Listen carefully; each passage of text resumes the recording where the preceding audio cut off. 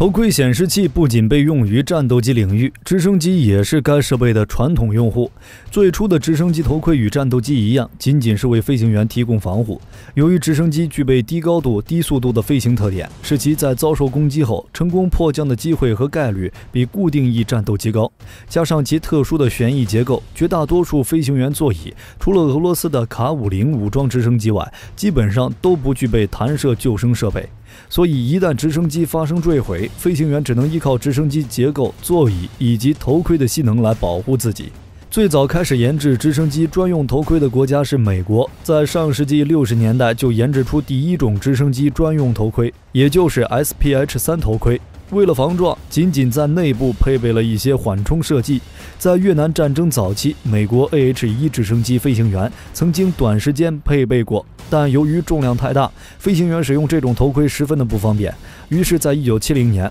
美国陆军推出了标准航空兵头盔 SPH-4 型防噪声头盔，不仅具有头部保护功能，而且具有隔音降噪和通话功能。头盔成为安装耳机和送话器的基座。在之后的发展中，直升机头盔不仅具有碰撞和尖锐物体防护能力，还能消除背景噪声，保证通信不受干扰，保证和头部运动时视线不受限制，能避免视线通过护目镜失真，能与座舱相协调，重量轻等特点。今天的重点就是直升机中一个比较特殊的机型——武装直升机，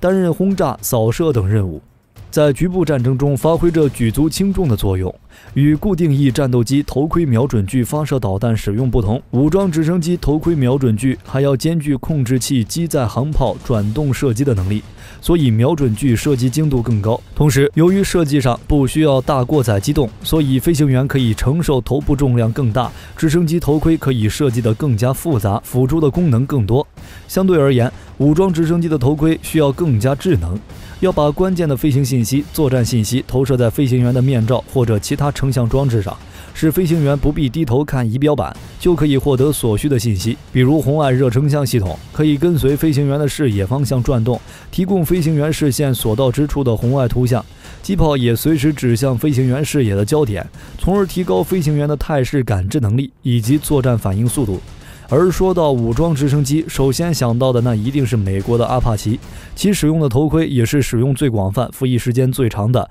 阿帕奇采用的综合头盔和显示瞄准系统由美国霍尼韦尔公司为阿帕奇量身定做，其采用单目显示模式，单目镜显示器与头盔一侧相连，显示系统包括一个微型的阴极射线管显示器，并在眼镜前端有一个调节器和一个光学合成器。通过该装置能把瞄准信息和红外图像直接投射到单片显示器上，能满足飞行员在夜晚和恶劣环境下作战上。作为最早出现的系统，自然会有一定的缺陷，比如其头盔系统没有配备夜视系统，单目镜所显示的是直升机机载热成像仪的图像，一旦热成像仪无法正常使用，就只能由另一个机组人员通过夜视镜进行飞行。其次，阴极射线管投射到光学合成器上的图像会出现模糊的情况，加上单目的显示方式会造成头盔重心偏斜，长时间使用会对飞行员颈部造成不良影响。而且该系统没有配备应急备用电池，一旦离开机舱就无法继续使用。不过这些问题也就是 AAIH 改进的方向，比如 AH-64D 就采用了新型箭头系统，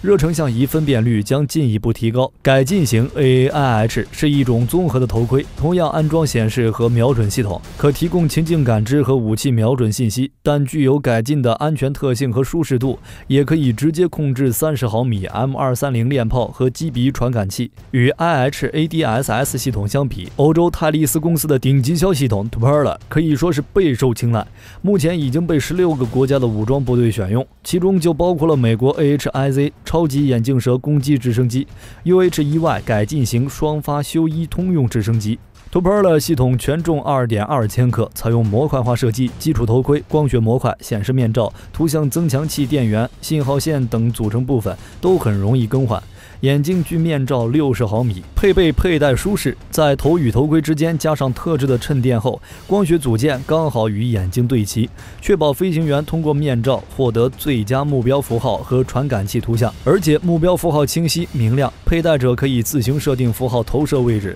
左眼还是右眼，或在正前方供双眼观看。投射到面罩上的虚拟地平线可以和真实地平线保持一致，让飞行员能够感到完整的周视景象。这些对于飞行员来说都是非常重要的。升级之后的 Topowl 头盔拥有投射在遮光镜上的双目40度视场图像，能显示飞行数据和符号系统，可用于控制机炮、火箭和导弹，并能在头盔两侧外挂夜视镜，以及显示机载前视红外传感器的高分辨率红外图像，还具有障碍物警告功能，大概就是汽车提示10米外有红灯拍照的感觉。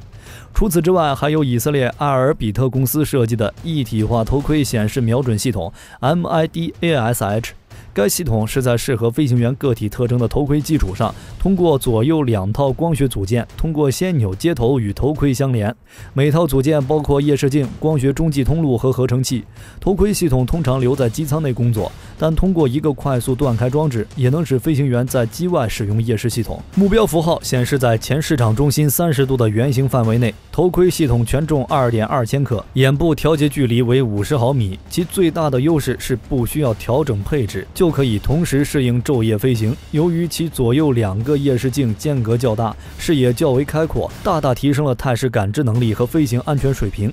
说到武装直升机，最可惜的或许就是科曼奇。作为美国曾经最先进的武装直升机，其使用的一体化显示瞄准系统是凯泽电子公司为科曼奇直升机开发研制的。HIDDS 也是世界上第一种以固态平板图像系统替代阴极射线管系统的头盔显示器，在当时的一体化头态显示瞄准系统中重量最轻的一个，不足2公斤。与欧洲青睐显示面罩不同，美国更偏爱合成器显示图像。HIDDS 设在眼镜两侧的光学合成器可以折起，从而使飞行员可以根据个人习惯选择单目方式或双目方式。不过，合成器距离眼镜只有25毫米，会有产生轻微的压迫感。HIDDS 头盔显示系统的光源由高功率绿色发光2极管阵列构成，经光源上方透镜的矫正后，穿过1208×1024像素的液晶显示阵列，再通过光学部件投射到合成器透镜上，最终反射进入飞行员的眼睛。HIDDS 系统的人体功效学性能是目前几种头盔显示系统中最好的，重量轻，重心设置合理，长时间佩戴也不会使飞行员产生明显的疲劳感。可惜的是，随着科曼奇直升机最终被腰斩， IHDSS 系统也没能替代阿帕奇上的头盔系统。今天的视频就到这儿了，各位还知道有哪些有名的直升机头盔呢？欢迎在视频下方留言评论，下期见。